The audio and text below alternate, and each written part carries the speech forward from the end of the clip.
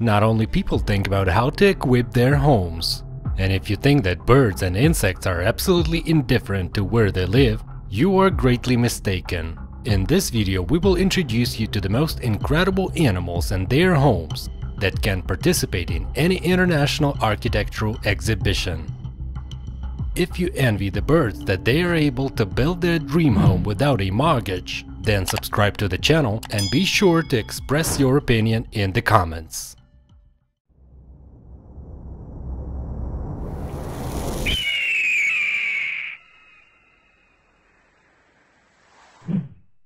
We know that this is another blow to the pride of the crown of creation, but there are not enough features in us that cannot be found in other species. Take a look at architecture, for example.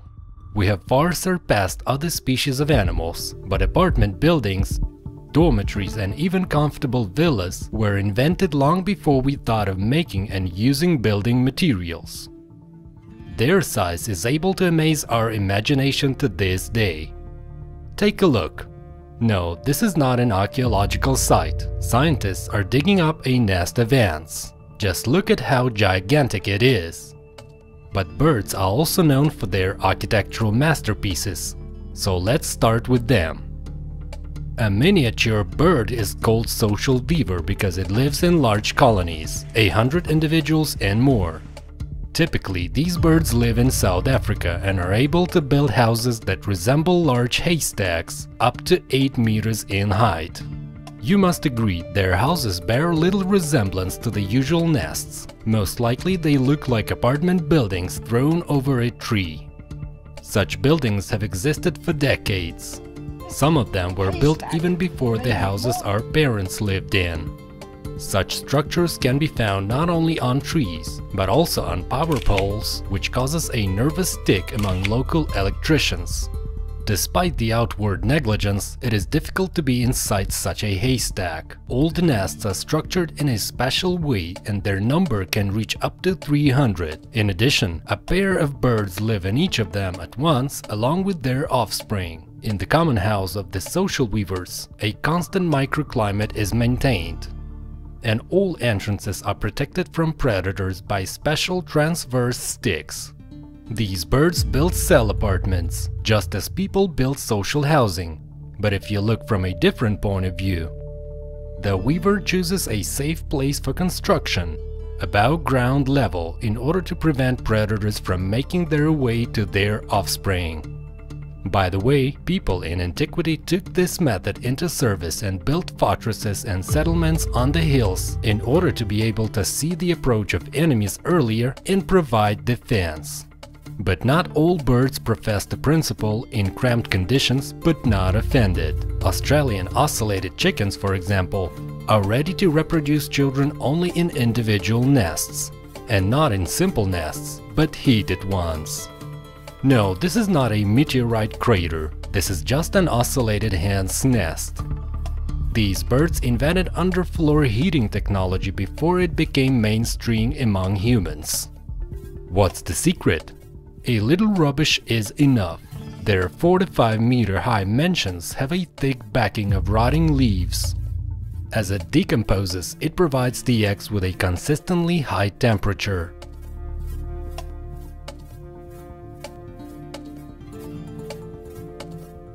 There is another very interesting bird. It is called bowerbird or gazebo bird.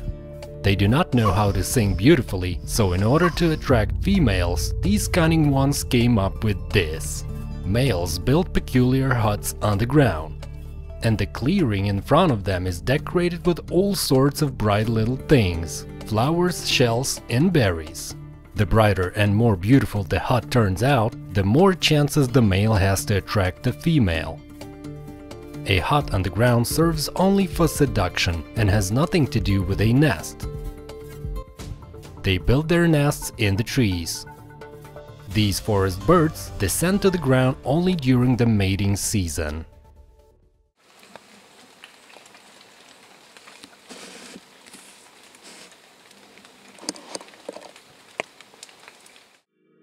Mammals are doing pretty well too. No, we're not talking about people. These guys cheat and use the mind with tools. We're talking about Canadian beavers.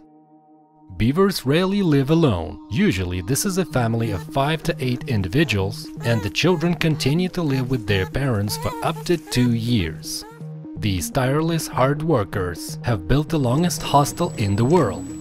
Their 850-meter dam can be seen from space. Dozens of beavers keep this structure in working order and make it longer every year. Previously there was a small river, but now it is a personal swarm of beavers. Beavers are true natural architects. They build fantastic structures that water cannot budge. Beaver skills are useful even when building dams and hydroelectric power plants. But usually beavers build their houses where it is impossible to dig a hole, in a swamp or on a river covered with mud. The house is built from silt and brushwood and sometimes reaches 3 meters in height. Inside the beaver house there is a hole into the water, since the entrance is always underwater, and a small platform made of branches for rest. In winter the inside temperature remains above zero and the water does not freeze. The wildlife is amazing. But termites surpassed everyone.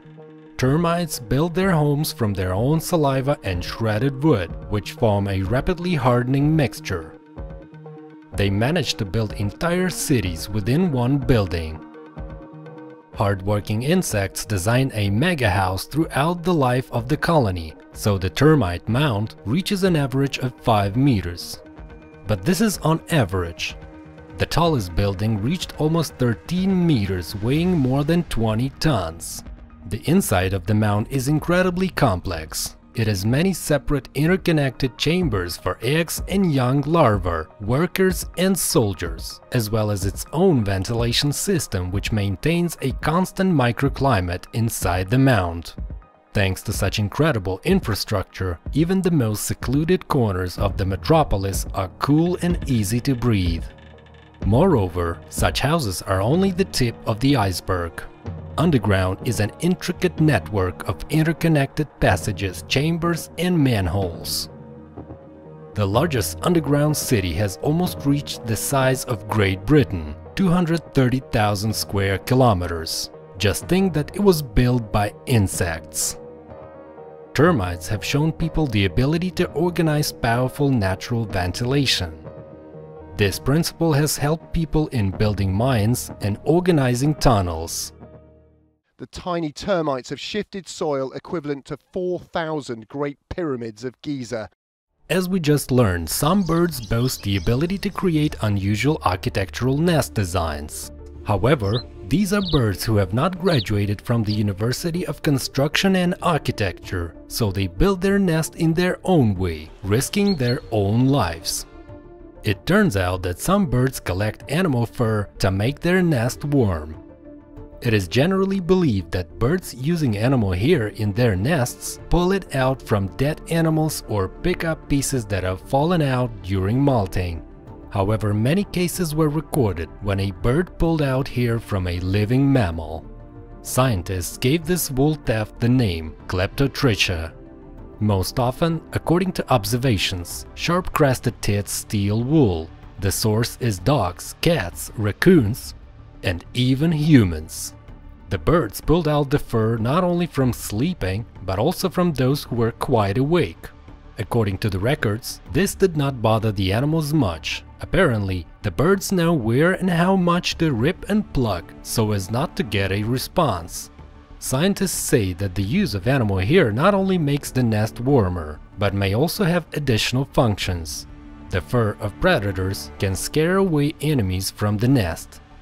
For example, the crested yellow-bellied tyrant, living in America, picks up and uses the skin shed by a snake during molting in the construction of a nest. Some African birds use the droppings of predatory animals to scare away the enemy from the nest.